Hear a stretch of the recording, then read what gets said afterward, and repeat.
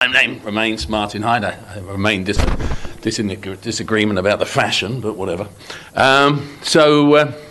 Cautionary note, that's all. And you guys don't run an organization with lots of employees, and I do. So let me just give you some stuff here. Cautionary note here, with due respect, that's a salesperson from an insurance broker.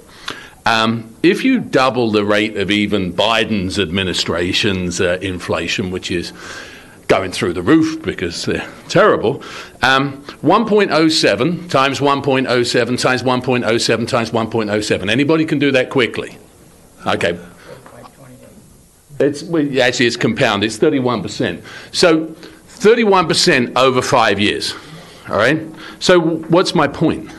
My point is, if your money goes up by 3% a year, anybody able to do that? 1.03 times 1.03 times 1.03.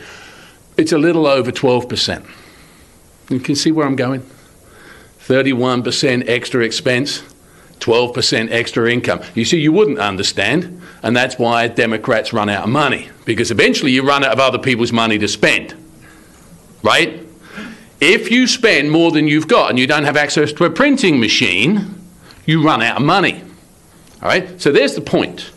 The point is that you are, and this is really all I'm talking about, it's an unsustainable thing. For those of you that don't know what stop-loss insurance is, we self-insure. We spend nearly $15 million a year on insurance. We essentially run it ourselves. That's a risk.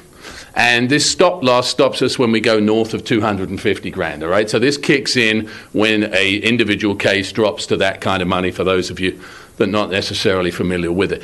It's got up to nearly $1 million. Now, I've been coming here for years, and it started out at just over $500,000.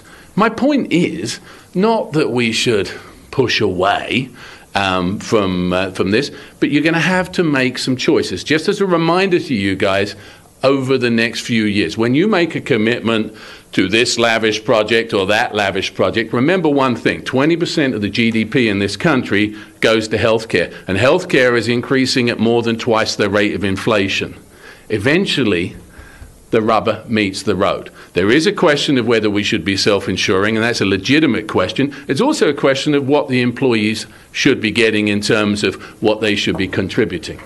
But these are all decisions that you can make. But don't make them in isolation or in blind fact. The fact is, 31% increase over the next 5 years versus 12% increase in money is unsustainable. And if you don't understand that, I can't help you.